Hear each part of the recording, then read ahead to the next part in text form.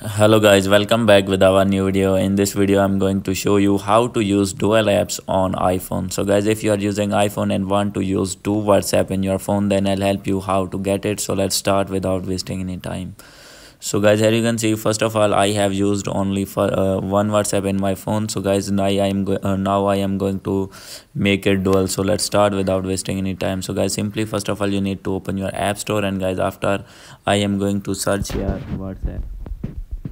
And guys, after this simply you need to click on search. And guys, now you can see here this WhatsApp I have already installed in my phone. And guys, now it require for update. So guys, you may update this app. And guys, after this, if you want to create dual WhatsApp, then guys, simply you need to go back and guys, scroll down. Here is the option of WhatsApp business.